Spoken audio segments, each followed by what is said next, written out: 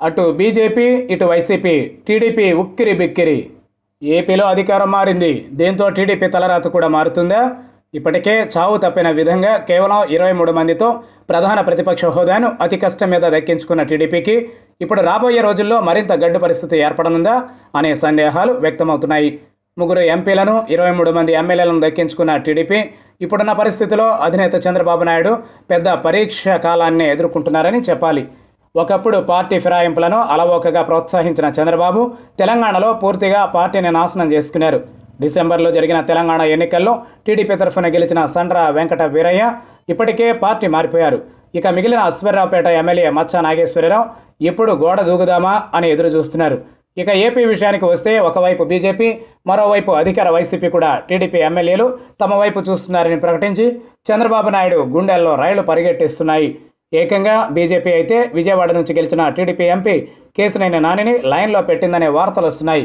నాని వ్యవహార శైలితో పాటు ఆయన చంద్రబాబుకు తన ఫేస్బుక్ పోస్టులతో తలనొప్పిగా మారడంతో చాలా అనుమానాలు తెప్పిస్తోంది. ఇక వైసీపీ కూడా ఈ నెల 20 తర్వాత ద్వారాలు తెరుస్తామని, వచ్చేవారు ఎవరైనా రావాలని ప్రకటించింది. అయితే ఈ క్రమంలో ఒకంత చంద్రబాబు నాయుడుకు ఉపశమనం కలిగించే విషయం ఏంటంటే అలా వచ్చేవారు తమ పదవులకు పార్టీకి కూడా రాజీనామాలు సమర్పించాలని జగన్ షరతు విధించడమే. దీనికి కూడా సిద్ధమైతే చంద్రబాబు నాయుడు మాత్రం చేసేదేమీ ఉండదు. టీడీపీ నుంచి గెలిచి వైసీపీలోకి వెళ్లాలనుకునేవారు తమ ఎమ్మెల్యే పదవులను కూడా వదులుకోవాల్సి ఉంటుంది. గెలిచిన వారు పదవులు వదులుకోవాలి. అదే గెలవని వారు సులువుగానే గోడ దూకేయచ్చు. ఇదే జరిగితే టీడీపీలో ఓడిన వాళ్లలో చాలామంది వైసీపీలోకి వెళ్ళిపోతారు.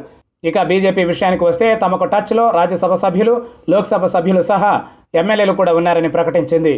ఏపీకి చెందిన ఆ పార్టీ నేత విష్ణువర్ధన్ రెడ్డి స్వయంగా ఈ ప్రకటన చేయడంతో టీడీపీ నేతలకు బీజేపీ నుంచి కూడా ఒత్తిళ్లు ఉండబోతున్నాయి అన్నది స్పష్టమైంది. ఇది మరింతగా చంద్రబాబు నాయుడును ఆందోళన పరిచే విషయం.